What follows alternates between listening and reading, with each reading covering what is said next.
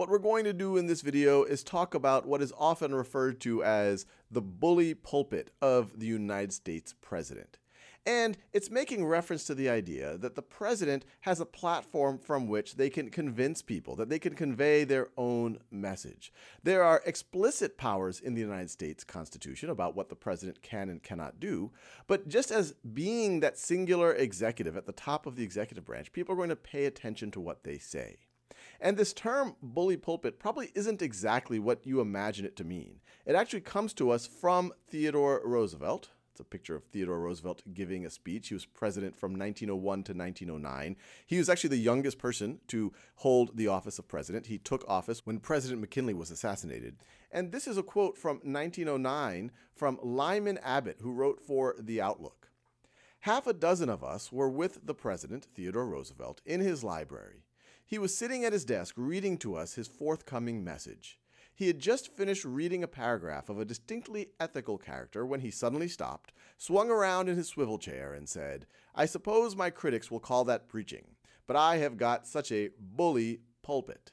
And Theodore Roosevelt was famous for using the term bully a lot. And it doesn't mean to pick on people in the Theodore Roosevelt's context. He used it as great, wonderful, bully for you, good for you. So when he said a bully pulpit, he's saying I have such a great platform from which to speak. He's not saying I have a platform from which to pick on people. And this was before mass media became a significant influence in politics. At this time, recorded audio was just starting to become a thing. Television was not an influence in politics. But you can imagine, once you have mass media, especially radio, television, and now social media becoming a major factor, this bully pulpit has only gotten more and more and more significant. One of the strongest examples of presidents using their bully pulpit is the State of the Union address. State of the Union. The Constitution does call for the president to make reports to Congress on the State of the Union, but early presidents like Thomas Jefferson just sent a written report. But eventually, over time, the president started giving live reports to the joint houses of Congress in the form of a speech. And then in 1947, you have Truman's State of the Union is televised. Truman televised. And so today, the State of the Union is given every January. This is a major event. All of the major networks show it. The nation pays attention. And so what Theodore Roosevelt was talking about becomes even more powerful for modern presidents that have mass media at their disposal. And to get a good, tangible sense of this power that a president has, I'm going to show you a video from 1981.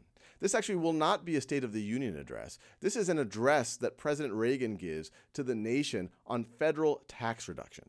Just so that you have context on what the world was like or what the United States was like in 1981, they had stagflation, a stagnant economy with a lot of inflation and high interest rates. I remember at the time, my mom had, I think it was a 17% interest rate on her mortgage, which is incredibly, incredibly high. And so what you're going to see is President Reagan making a direct plea to the American people to convince their representatives to support his tax plan. And think about what President Reagan was able to do that Thomas Jefferson or even Theodore Roosevelt could have only dreamed of. The best way to have a strong foreign policy abroad is to have a strong economy at home. Now, the day after tomorrow, Wednesday, the House of Representatives will begin debate on 2 tax bills. And once again, they need to hear from you. I know that doesn't give you much time, but a great deal is at stake. Let me add, those representatives honestly and sincerely want to know your feelings. They get plenty of input from the special interest groups. They'd like to hear from their home folks. Now let me explain what the situation is and what's at issue.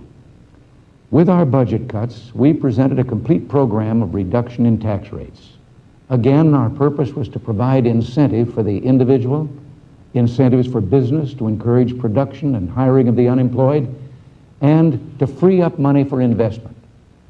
Our bill calls for a 5% reduction in the income tax rates by October 1st, a 10% reduction beginning July 1st, 1982, and another 10% cut a year later, a 25% total reduction over 3 years. But then, to ensure the tax cut is permanent, we called for indexing the tax rates in 1985 which means adjusting them for inflation. As it is now, if you get a cost of living raise that's intended to keep you even with inflation, you find that the increase in the number of dollars you get may very likely move you into a higher tax bracket, and you wind up poorer than you were. This is called bracket creep. Bracket creep is an insidious tax. Let me give an example.